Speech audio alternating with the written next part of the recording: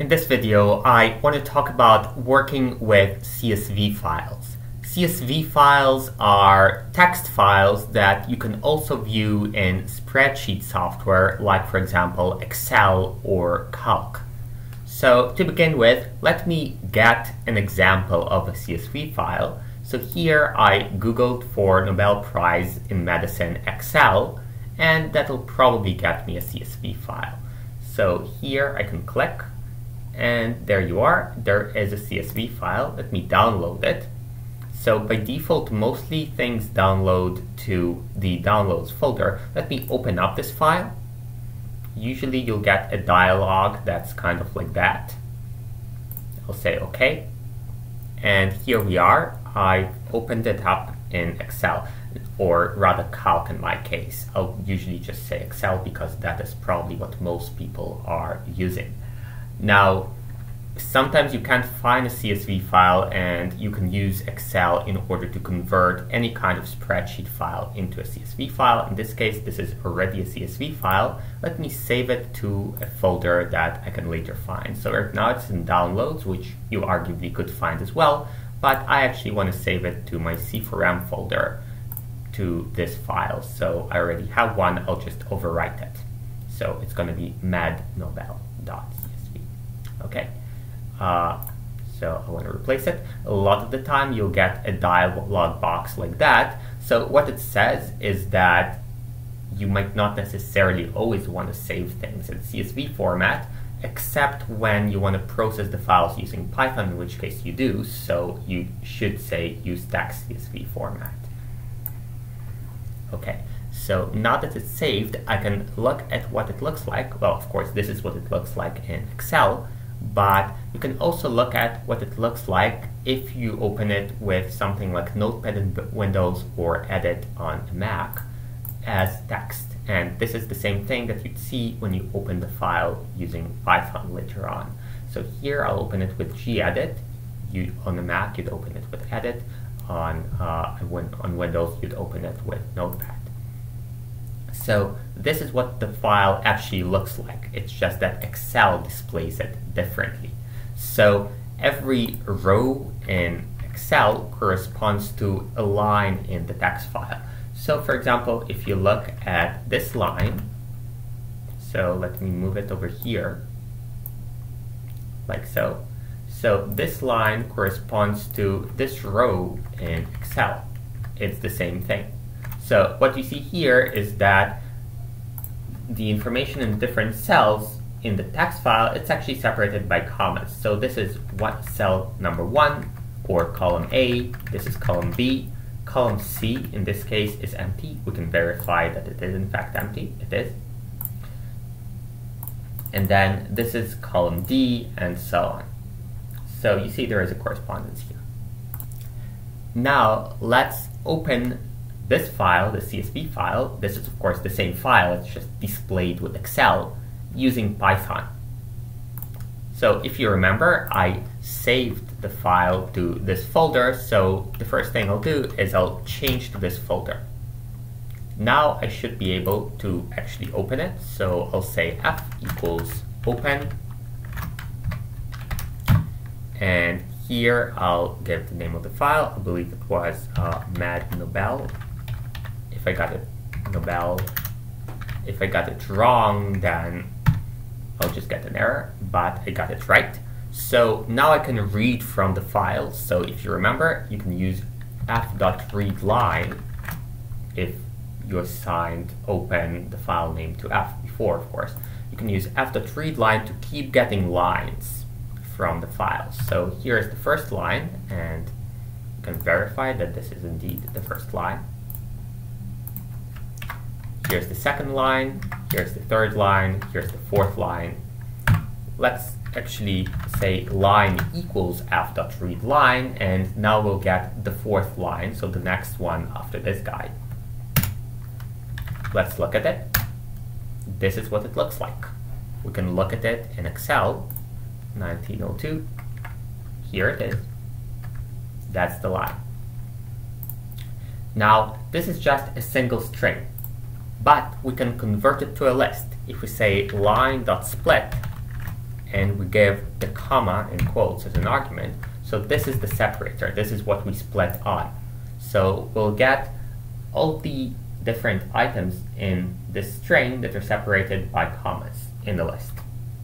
Here we are. I can get the first thing there, 1902, like so, and I can get the second thing like so, and so on. So at this point, we can actually look up, for example, the winner in physiology or medicine for 1903. Okay, that's this guy. Yeah. So now this is the 0th element, this is the first element, second element, third element. So if I say line.split on the comma, the third element of that, element number 3 counting from 0, this is what we get. Did we get it right? Yes, we did. It's just that we got this person because we were actually looking at this line. So in the simplest case, this is how you would get the Nobel winner in physiology or medicine. You would just split in a comma, and this is what you would get. So now let's talk about the task that I want to try to accomplish. Here's the function that I want to write.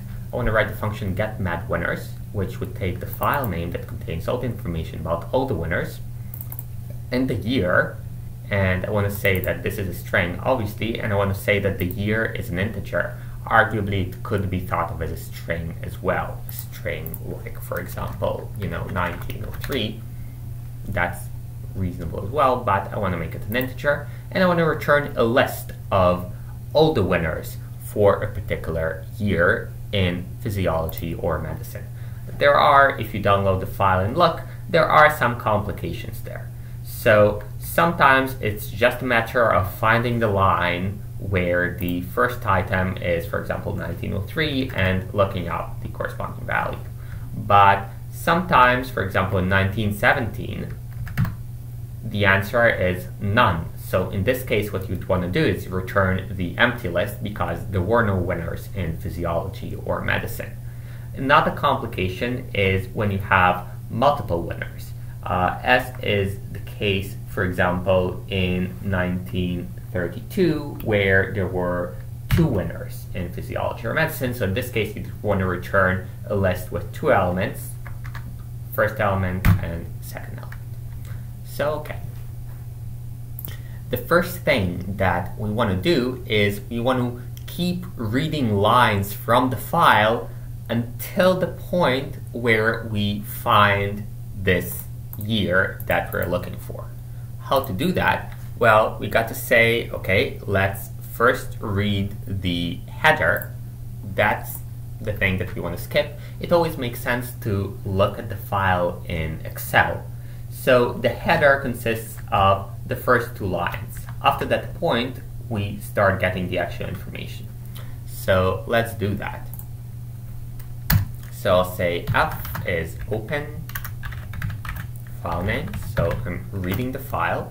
And at this point, I'm in the very beginning of the file. I want to just skip the header. So what I'll do is I'll say f.readLine once and f.readLine again. Done. At this point, I want to know where I am. So I got to read 1 line, but here I just discarded the information from the first line and the second line. The information from the third line I actually want to save. So what I'll say is line equals f.readLine. Now I can of course look up what the year is on the third line, but let me do it automatically. So how would I do it? Well, I would say year equals line.split on a comma at 0, and this whole thing ought to be converted to an integer. So that's the year. Now we are ready to do a loop. So what should the loop do? So here's my plan. My plan is first keep reading the file line by file line by line until we get to the year that we're looking for. Note, by the way, that this year that we're looking for is actually called year, so I shouldn't call this guy year. Let's say that this is current year. So after we've read line by line and got to the year that we're looking for, we want to do something new. We want to say keep reading until we encounter information from the next year.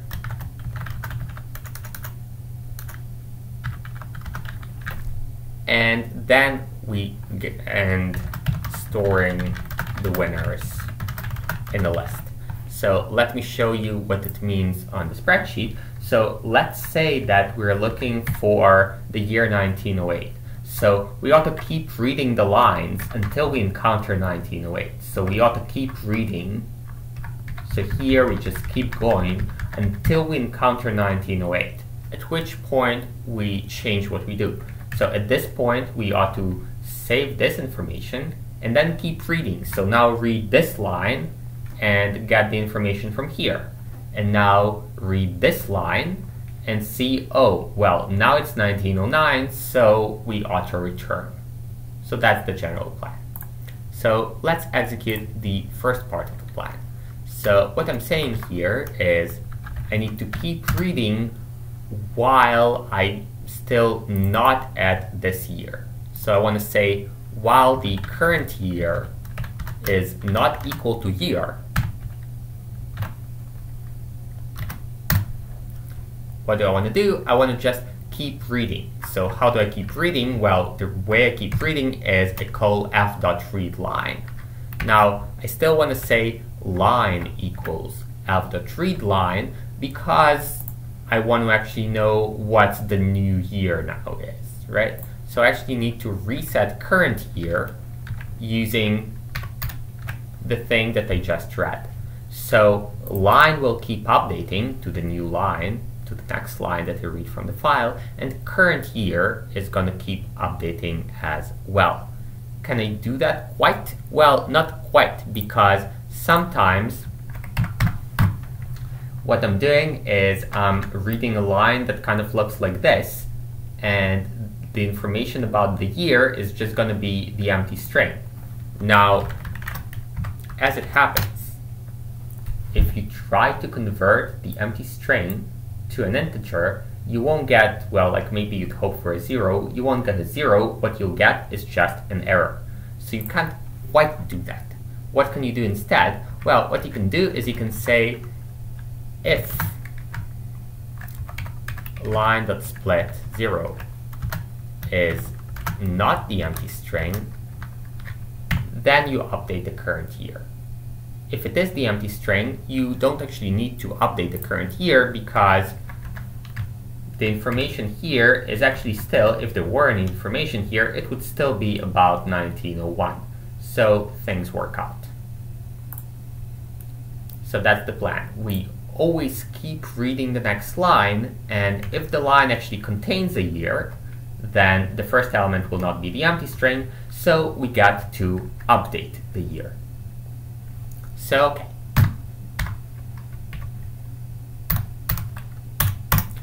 Let's say that we're done with the while loop. What does it mean? It means that we kept reading, let's say to be concrete, that the year that we were looking for was, let's say, 1908.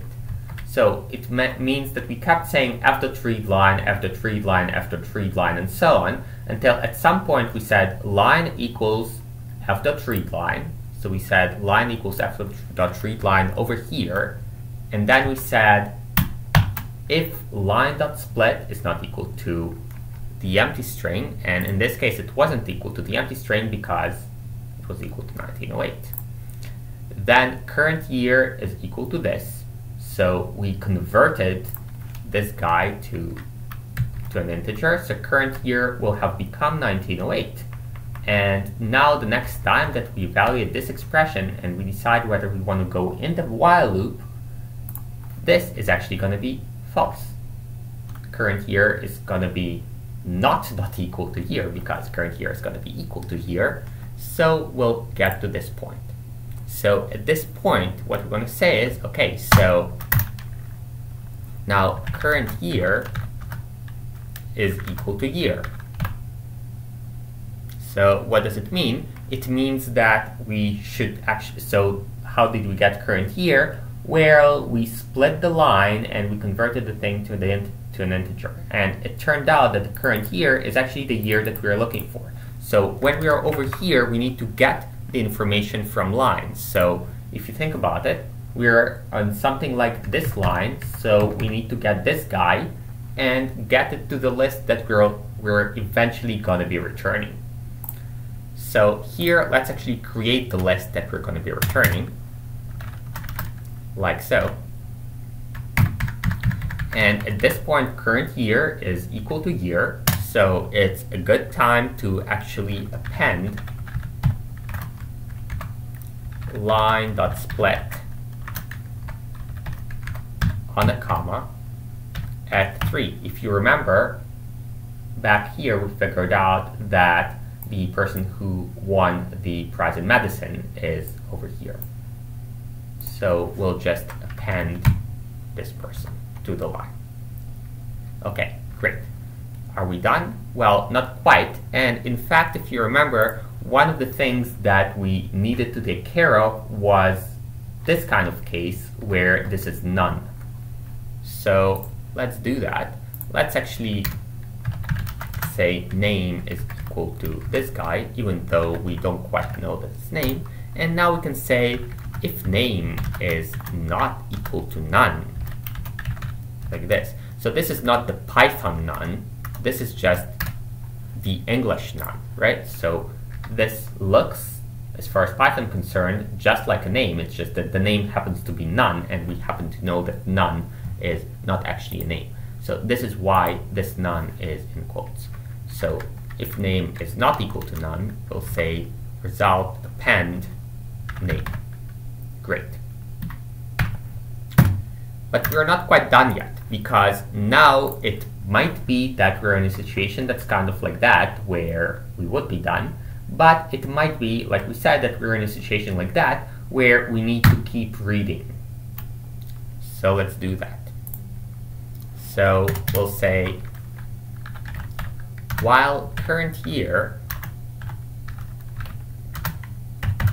in this case we can say, while current year is actually equal to year.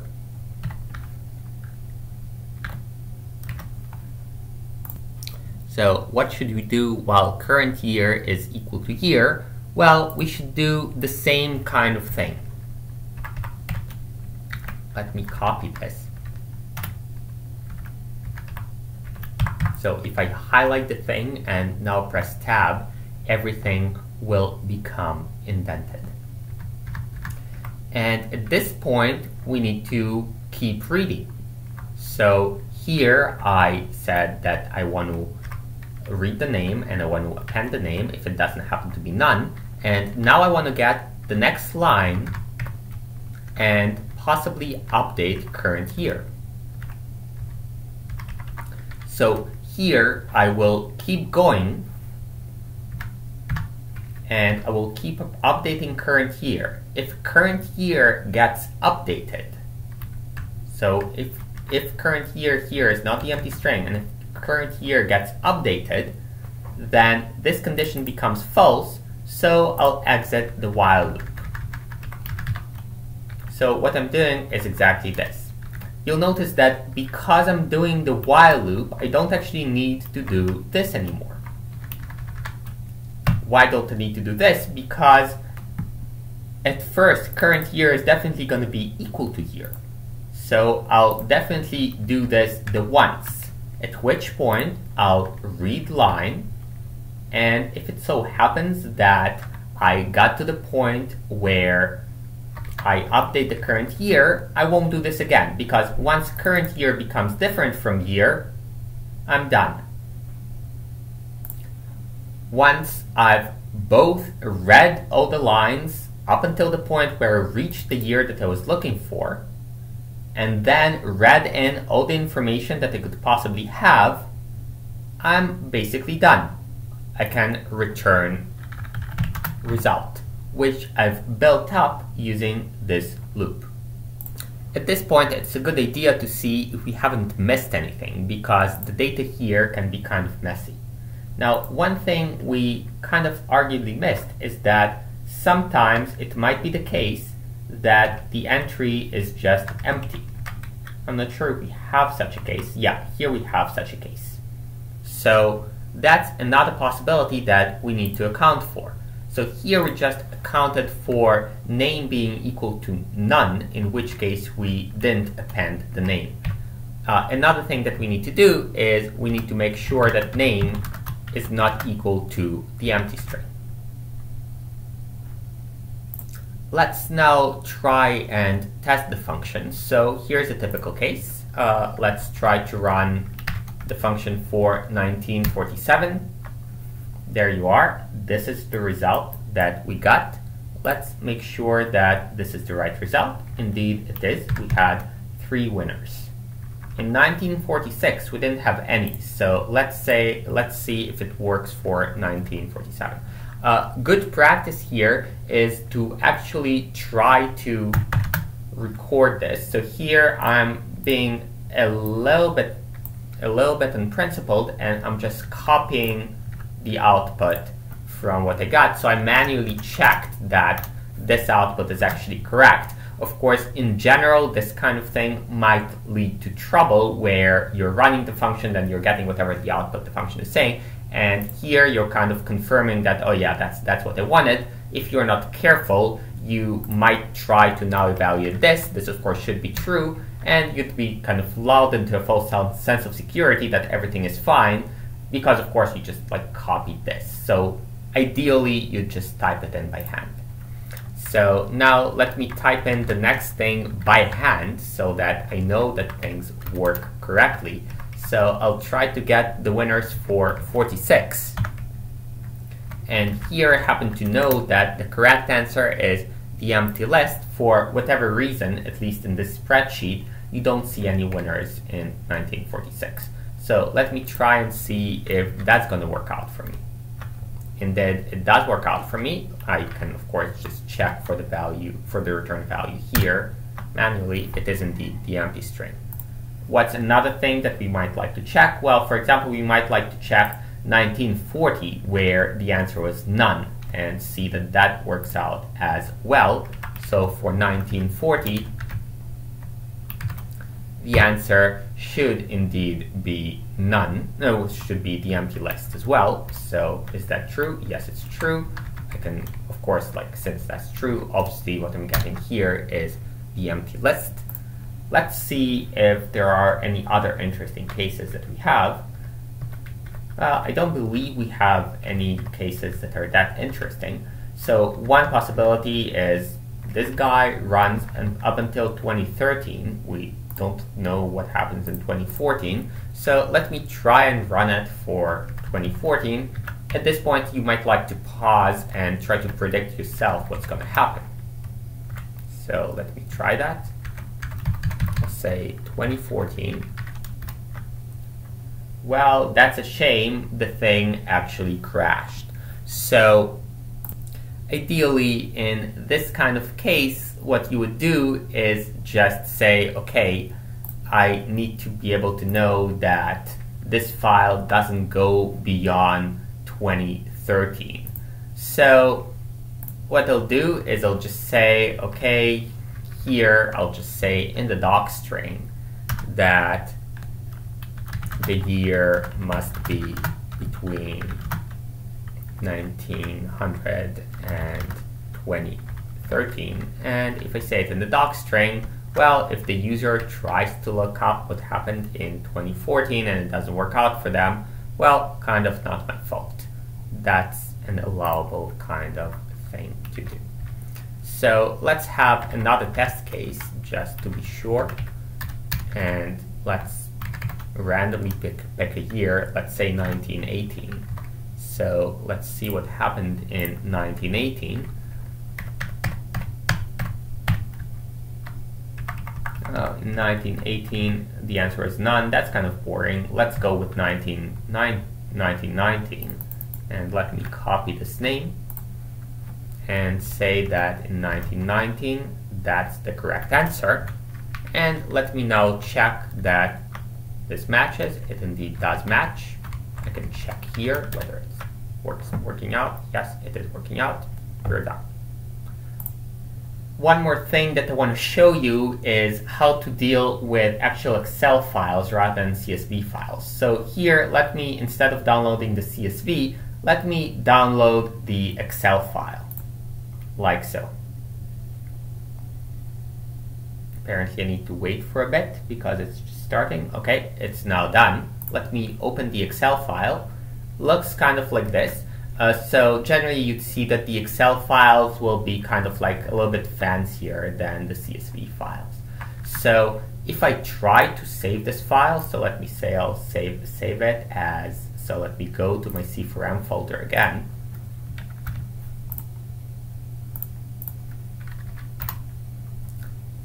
So let me just call it something like a.xlxx, which is the format in which it's in. So again, usually software will try to get it to use its own format. In this case, I want to use the Excel format, which is implied by the xlxx file extension here. So if I try to open it, first of all, let me open it with my text editor. So here, my operating system doesn't really want me to, doesn't want to allow me to do it, but I can override it and say that I still want to open it with edit. So it's not going to make sense. And if you're going to try to open the file using Python, using open, then this is the kind of thing that you get. This is not the kind of thing that you can actually read. Now, one solution, and that's a solution that's available to you if you're trying to process Excel files, is to say, in this case it's export, sometimes it would be save as. So here I want to say export, and I want to say, actually sorry, I want to say save as. And what I want to say is that I want to save it as a.csv, for example. It doesn't have to be A, it could be B. Like, you don't have to keep the name. So if you save it as b.csv, you say save. In this case, you'll get a dialog where it'll ask you whether you're sure that you want to save it as text. Here, generally, you want to say that the fill delimiter is like this. Unicode is fine, it's not ideal. Sometimes Latin is easier to deal with, so that's what I would recommend. So select Latin here. And now if you go and you see b.csv, you can open it with gedit, and it's going to be in the familiar format, which you can also process with Python.